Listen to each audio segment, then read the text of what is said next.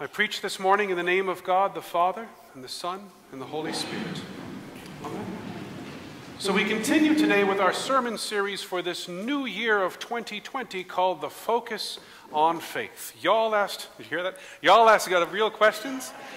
And we do our best to provide thoughtful answers. And so far we've looked at your questions about God and His nature, about God and the sacraments, about our own faith and faithfulness. But today we shift our focus from God and ourselves to the people around us, to the people in our lives who don't know God, who don't know Jesus, who don't love Him, who don't worship Him, and how we are to live with Him. And so I'm calling this sermon today, Does Finding Jesus Mean Losing My Friends? And that comes from a question that one of you submitted online. And the question is this: can you have friends who are non-believers? Can you have friends who are non-believers? Of course you can. And we hope that you do, because that's the only way that the church will grow. You see, Christianity is a missionary religion. We grow by reaching new people with the good news of Jesus Christ. And so we are counting on you to have unbelievers in your life whom we can reach. So not only can you have friends, but you should have friends who are non-believers, and we hope that you do. But note here that the question continues, can you marry a non-believer? Can you marry a non-believer? Well, you can, but from the earliest days of the church, it has not been recommended. Going all the way back to the year 55, the Apostle Paul wrote the Corinthians, and he said to them, do not be unequally yoked with unbelievers. You see, marriage yokes, as Paul put it, or as we'd put it, marriage hitches husband and wife together for life. And you've got to work together, you've got to pull together to make a marriage work. Well, if one spouse is digging in his heels about going to church, if one spouse is pulling away from God, well, that introduces a tension into the marriage that is really hard to live with, especially once the kids come and it's time to start raising them. So you can marry an unbeliever, but it's not recommended. Faith and marriage run too deep in who we are as a person, and so faith and marriage really ought to run together. Speaking of faith and marriage and love brings up another one of your questions. Someone asked, if God made man love a woman, why are there gays? Well, for the same reason that a husband can love a woman who's not his wife. Because love can go wrong. Love can go wrong in all kinds of ways, and same-sex attraction is one of them. People can love the wrong things, love of money, love of self, love of fame, love of fortune, love of comfort. People can love the wrong things. People can even love the right things, but do it in the wrong way. Even love of God can go wrong. People can love God so much, so zealously, so fanatically that they do awful, awful things in God's name. Jesus encountered people like that all the time. He called them Pharisees. Love of God can go wrong. Love of family can go wrong too. Somebody asked, how does God define idolatry? For example, I think about the welfare of my children all the time. I worry about them constantly. I would do almost anything to help and support them. Is this idolatry in the eyes of the Lord? Well, it can be. It is good and right to love your family. It is good and right to support your family. It is good and right to sacrifice for your family. And yet love for your family can be emotionally unhealthy. It can become emotionally unhealthy. It can become spiritually idolatrous. Love can go wrong in all kinds of ways. And same-sex attraction is one of them. Now, that's not to deny the emotional reality or even the genuine bind of that love. Two men or two women may truly, genuinely, deeply love each other and yet still be wrong. That love is still wrong. It's still a sin. And that brings us to a related question somebody asked. How do we respond to loved ones in a gay lifestyle? Well, the same way that you would respond to anybody else, with love. treating them with respect, treating them with dignity, doing the right thing by them, doing the right thing for them. And that certainly means by not bearing false witness against them through gossip, through slander, through crude or through snide remarks. Jesus commands us to do unto others as we would have them do unto you. Jesus commands us to love our neighbor as ourselves, and that certainly goes for your closest neighbor, the people who are nearest and dearest to your heart, your loved ones in your family. Even if their love has gone wrong, still, you love them because they're your family. Related question: how to share the gospel in a loving way to anyone, including those with abnormal sexual urges or practices? Well, there's 3 steps in sharing the gospel. And the first step is to know what the gospel is. And the gospel is the good news about Jesus Christ. It's the good news of Jesus Christ, who is the Creator incarnate, who is God in the flesh, who for us and for our salvation came down from heaven and was born as one of us, who died on the cross to take away our sin, who rose from the dead to give us life, and who now lives to give eternal life and the forgiveness of sins to everyone and to anyone who turns to him and trusts in him and asks for it. That's the gospel. It's the good news of God in Jesus Christ. It's the first thing you know. First is know what the gospel is. The second is know what difference the gospel has made in your life. How has trusting in Jesus, how has turning to Jesus, how has following Jesus, how has living with Jesus made your life better? You need to know that.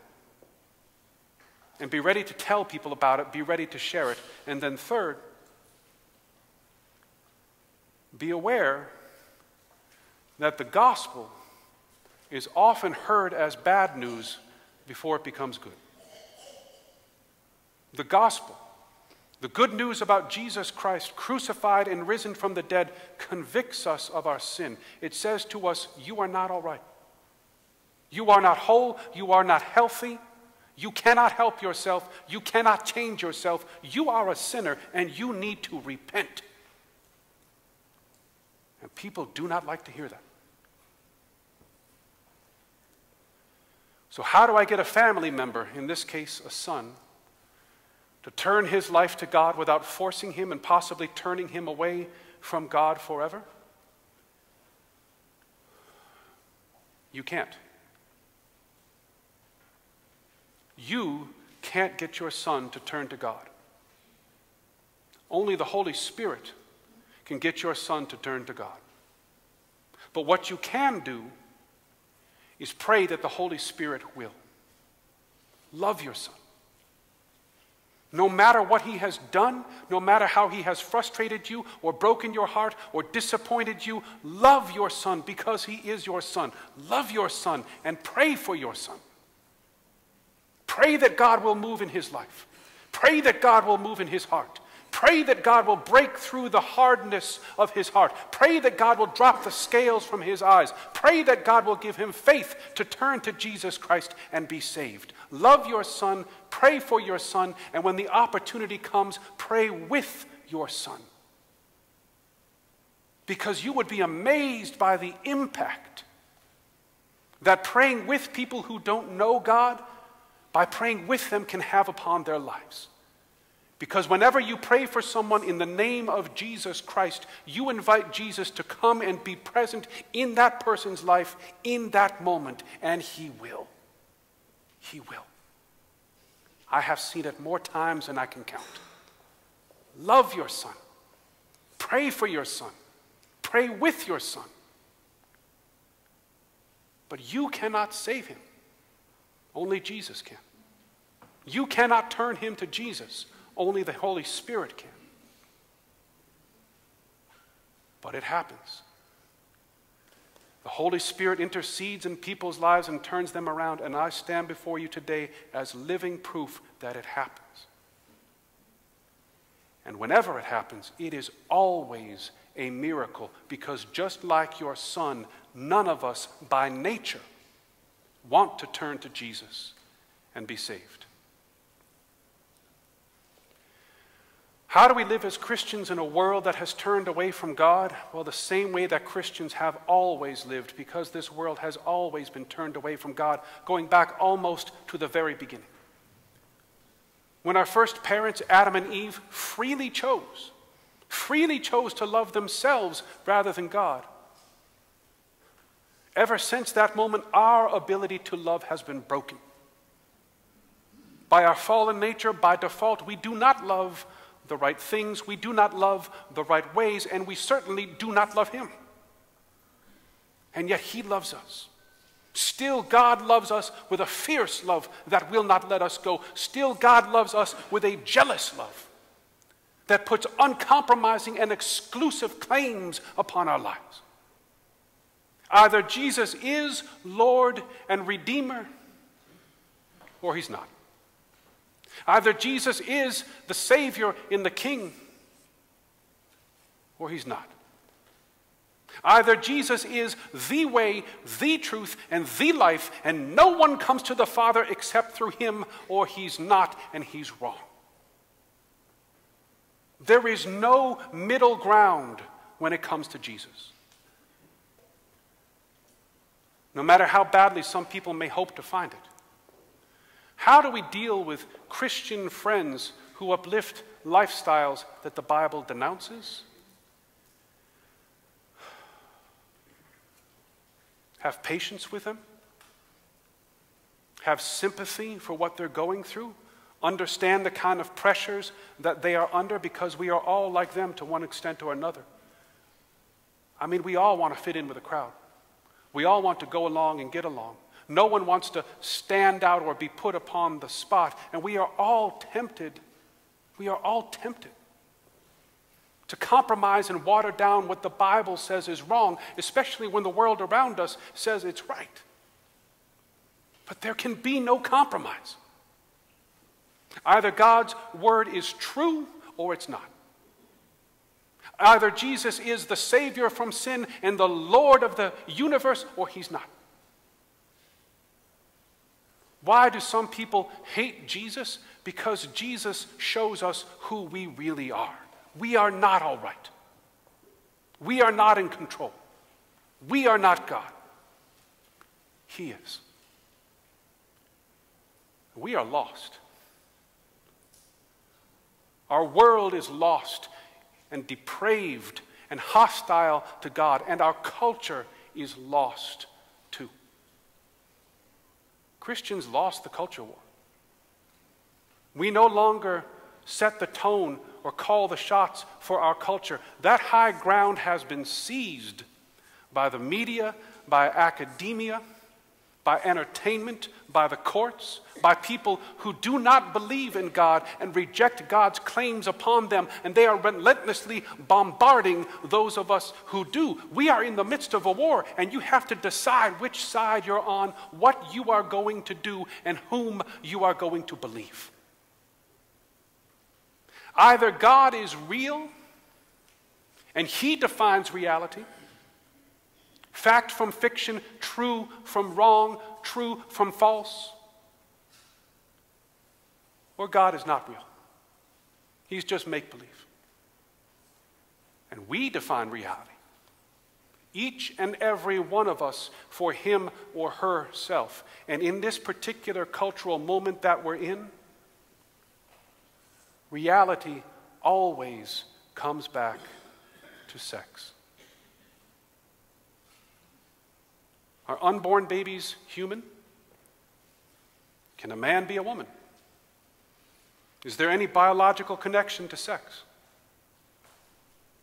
For believers, these answers are obvious from God's word and from creation.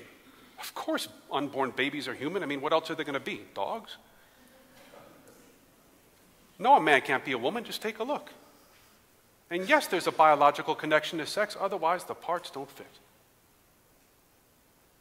For believers, these questions are settled, obvious facts. But for the world, they are all open-ended opinions.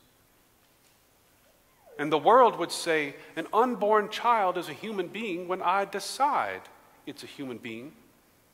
And that's before birth in all 50 states and even after birth in the state of New York. A man can be a woman, or a man, or nothing, or something in between. A person is whatever a person says that person is at the moment that the person says it. That's what they is. And I can do whatever I want, with whomever I want, whenever I want, and soon enough with whatever I want, whether machine or animal. Because there is no biological connection to sex. It's all about me and my pleasure. There is no possible compromise between these. Who defines reality? God for us all, or each individual for him or herself? There is no possible compromise between them. And you have to decide for yourself which side you're on. But know this: if you decide against the world, you will be punished. How do we respond to being required to recognize co-workers and students as transgender? And note well the way the question is even asked. It doesn't say, how do we respond to accepting and living with and tolerating and learning to work with co-workers and students who are transgender. No, it says, how do we respond to being required to recognize co-workers and students who are transgendered? Conform to the lie, or you will be punished by HR. That's the world we live in today. That's the world we live in today. And how do we confront sin, share Christ, and maintain loving relationships in the face of such darkness? The way Christians always have. By God's grace and by stalwart faith. As we heard the apostles say in our lesson today, by holding fast. By holding fast to the word of life, and by living as children of God without blemish in the midst of a crooked and perverse generation, among whom you shine like stars in the night. Because by nature you are no different from them, but by grace you have been redeemed. You once were lost, but now you are found. You once were blind, but now you see. God has called you out of the darkness, and now God commands you to shine your light into the darkness. And will you shine your light for Jesus? Will you stand up and stand out for Jesus? Or will you hide your light under a bushel basket, compromise with the darkness, and conform to the lie?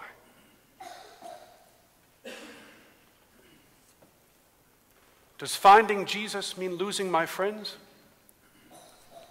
It shouldn't have to. But unfortunately, in this day and age, it probably does. Finding Jesus probably does mean losing friends, losing family members, who will reject you and scorn you and mock you and push you away because of your faith in Jesus Christ. The world will not compromise on this, and the world will not give up. It is not going to get any easier, people. You will be made to conform, or you will be made to hurt. You have to decide for yourself where you stand. But as for me, I made my decision 20 years ago. Back in the year 2000, when I was going through my third and final interview as a pastoral candidate for the Evangelical Lutheran Church in America, I was going through my third and final interview, and the church officials from the New England Synod asked me a question as part of that interview. They said, "Pastor, let's imagine you have a gay couple in your church, and they ask to be married in your church. Would you marry them?" I said, "No, I would not." The church officials kept me in that room for 5 hours trying to get me to change my answer. And I would not. Finally, begrudgingly, they approved me as a Lutheran pastor. But then they sent me off to serve my first church in North Dakota.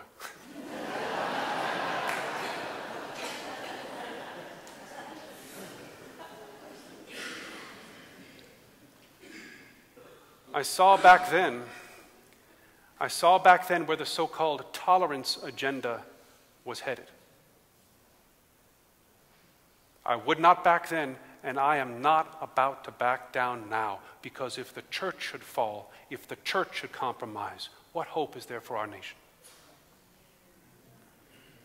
You need to know where I stand, that I stand on God's word and I am not moving. You need to decide for yourself where you stand too. Does finding Jesus mean losing my friends? It shouldn't have to. But unfortunately, it probably does. Are you willing to lose your friends? To lose your family members? To lose your name? To lose your good reputation? To lose your comfort? To find Jesus Christ? Amen. Let us pray. Lord God Almighty, your word is truth, and your word cuts us like a two-edged sword. Lord, there are many things that your word shows us that we do not like about ourselves or the situations that we're in. But God, your word is truth, and though it cuts us, yet it calls us back to you that we might be healed and made whole again.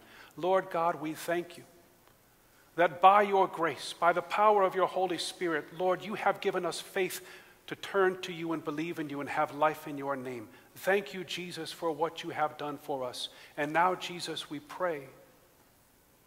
God, we pray for those people in our lives, those people whom we name right now, those people, Lord, who have wandered away from you and off into sin. Lord God Almighty, we pray that you would move in their life and turn them back to you, that they might be with you forever. And God, give us grace, give us courage, give us strength to stand and bear witness to you in this time. For we ask this, Jesus, in your holy name. Amen. Amen.